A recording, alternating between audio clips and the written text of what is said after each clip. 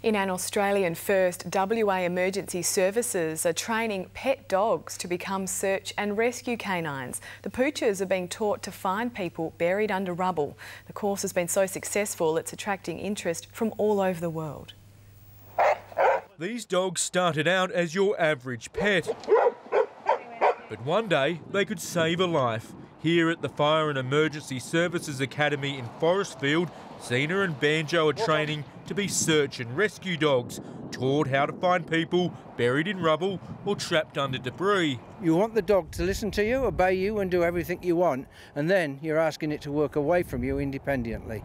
These canines could be called upon during an earthquake, cyclone or building collapse. You just never know when you're going to need an ability, a resource such as a dog that can find a human being in a pile of rubble. WA's course is the first in Australia. We've got interest from other states and including from New Zealand to come over here.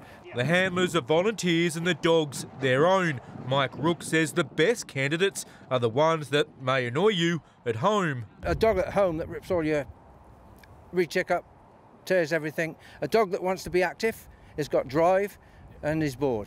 Qualities the Emergency Services Minister discovered firsthand. All right, it's okay. Come on, nice something. Josh Yerger, 9 News.